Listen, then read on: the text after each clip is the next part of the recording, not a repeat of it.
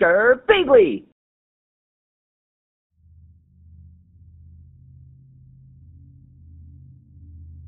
I remember when it started. The woman next door was strangled to death in her bed with no sign of forced entry. Although her window was open, she lived on the 5th floor without a fire escape. The killer was never found and the apartment remained vacant. Sometime after she died, I started having night terrors. I would awaken suddenly, gasping for air. One night, I opened my window and stuck my head out to take some deep breaths. That's when I first noticed him. A man was standing in the window of an apartment across the street. He was the only one with the lights on, and his body was just a silhouette. I couldn't really make it out at first, but he seemed to be outstretching his arms towards the window. The next night, I awoke again in a panic. This time, it really felt like someone was trying to choke me, but there was no one there. I assumed the incident with the woman next door was just making me paranoid. For the first time in my life, I was a little scared to be alone. As I opened the window for some fresh air, I noticed him again. Just as the night before, there was one apartment across the street with a light on, and a man standing in the window with his arms outstretched. Is that all this guy does? I muttered to myself. Maybe he's not right in the head. I had an eerie feeling that he was looking right at me, but it was hard to see. I closed the window, pulled the shades, and went back to bed.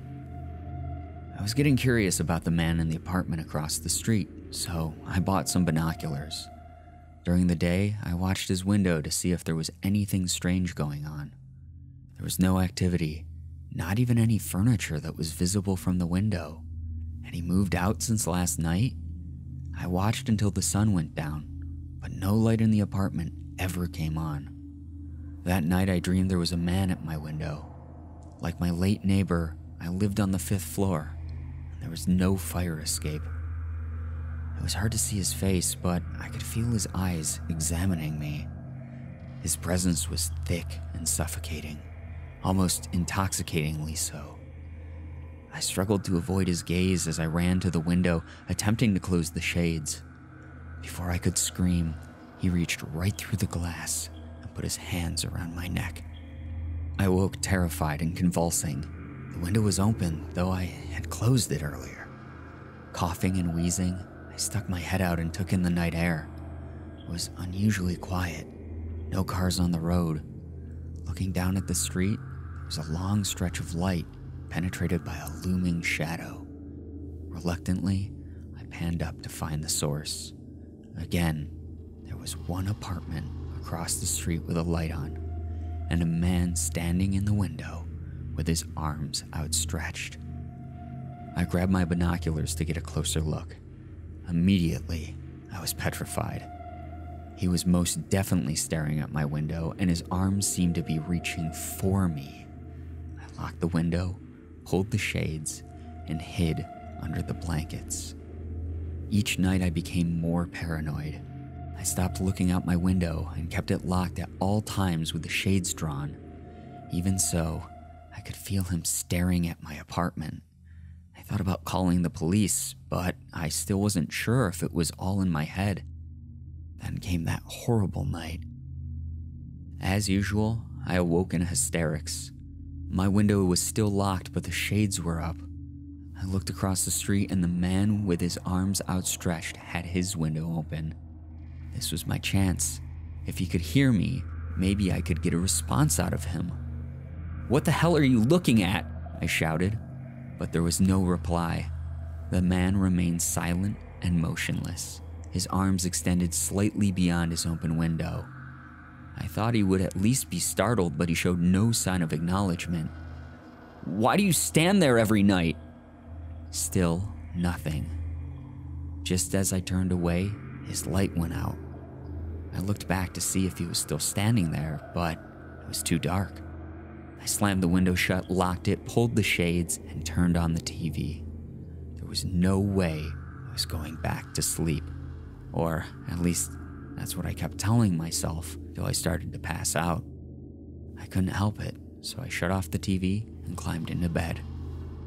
Later that evening, I had another night terror, feeling like I was being strangled. The sensation didn't stop, however. This time, I really was being strangled. 2 real hands were clasped around my neck, attempting to squeeze the life out of me. As I struggled to break free, I tried to get a look at my attacker. I followed the arms, expecting them to lead to a body, but they just kept going. They stretched all the way to and through my open window. I couldn't believe it. Arms were reaching into my 5th-story window all the way to my bed and were choking me. I flailed around, trying to wrestle away from the freakish extremities. Kicking and scratching didn't faze them, and the grip was so tight that it hurt to move. I reached out in desperation for the knob on the nightstand drawer as brittle nails dug into my skin. I managed to get it open, but trying to reach inside made the choking even more painful.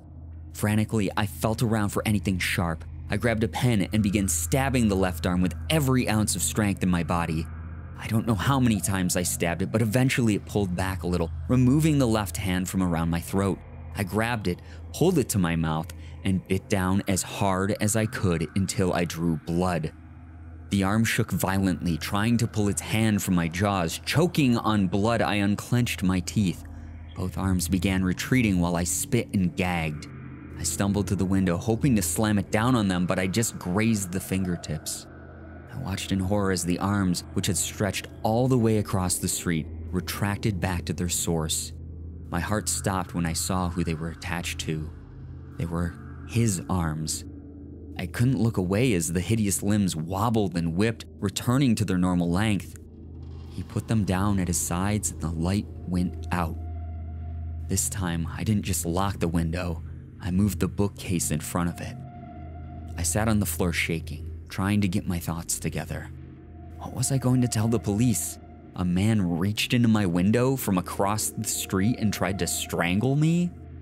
They'd surely think it was a prank call, but I needed someone to check out that apartment or I'd never be able to sleep again. I decided to make a quick, anonymous call about a domestic disturbance. Eventually, 2 officers pulled up to the building across the street. They went inside and a light soon came on in the window. I waited for something to happen, hoping I didn't just send 2 unwary men to their deaths.